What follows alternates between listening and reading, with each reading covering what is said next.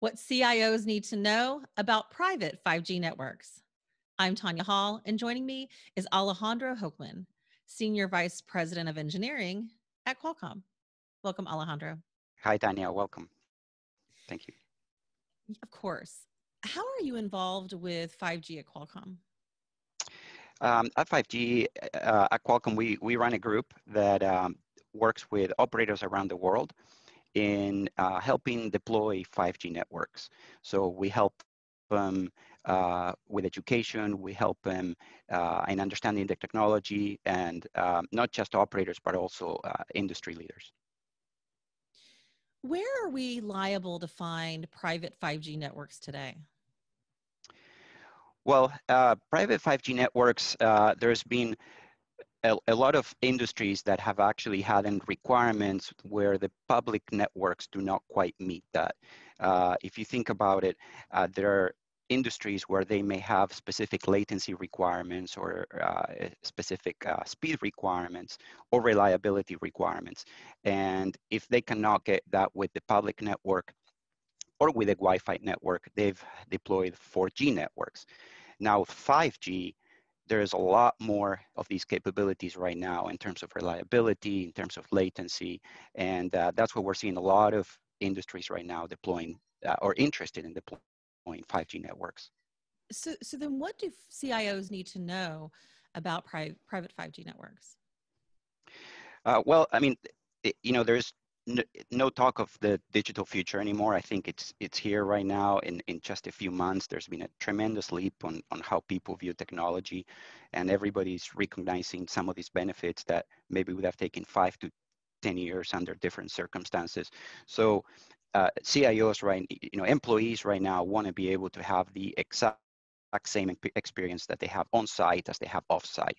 So basically access to the cloud in terms of extreme low latencies. You want to be able to work from home or work from anywhere, the same as if you were in the office.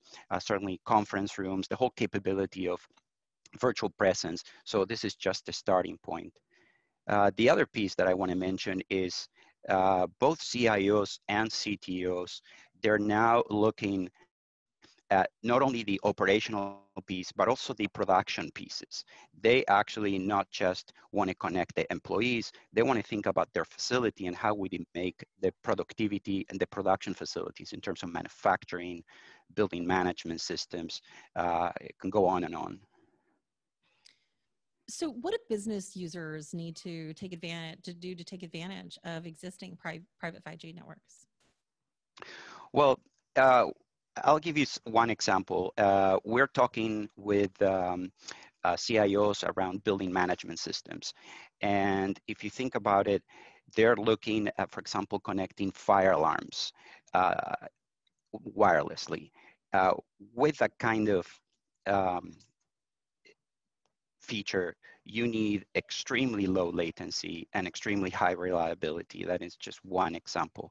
And of course, remote control, anything that would require a remote control where you need extremely low latency. What security implications should we consider when implementing a private 5G network? Yes, definitely. That is also another question. 5G, in a lot of cases, you have assigned your own spectrum. So you're not on public spectrum in terms of unlicensed spectrum. So it's licensed spectrum. And what that means is that there's no chance of all of a sudden people getting into your spectrum and maybe you may have performance issues. So it's a dedicated spectrum that you will be able to use. And the other piece is maybe you control your own equipment. So these days, the equipment for 5G has become more open, it's more interoperable. There are a lot more vendors out there doing infrastructure equipment. So this allows economies of scale where CIOs can actually implement their own private network and have control of exactly what speeds and reliability they may need. What's next on the 5G horizon? What capabilities will we have maybe in the next coming year that we don't actually have today? Well, definitely the faster speeds, reliability, and latency, those are key because you can access You get the cloud closer to your device. But the one that I'm more interested about is the indoor positioning, actually. That's one that people don't talk about, and I think that has tremendous possibility. This is the ability for you to be able to accurately position a device within a few inches.